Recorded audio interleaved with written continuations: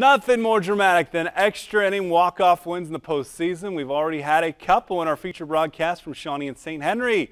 Will those qualify for tonight's top 5 plays?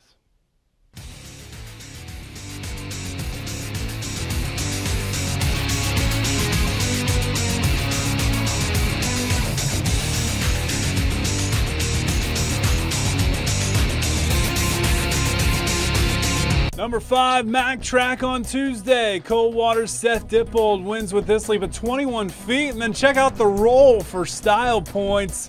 That's good for some Mac Gold. Number 4, Allen East softball having a record-breaking season. Aaron Conkle part of the reason. Big home run here at Bluffton for the Mustang last weekend.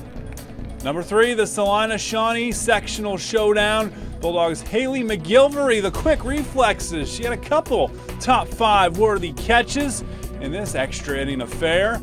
But at number 2, it's the Tribe's Kirsten Courtney with the walk-off single. Shawnee advancing to tonight's sectional final with Elida.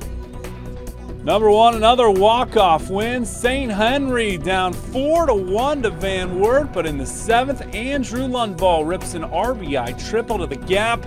He'd later score on a wild pitch to tie it, and Brian Kramer's sac fly in the 8th wins it. 5-4 Redskins and come from behind fashion. More great Playoff Central top 5 plays in store next week.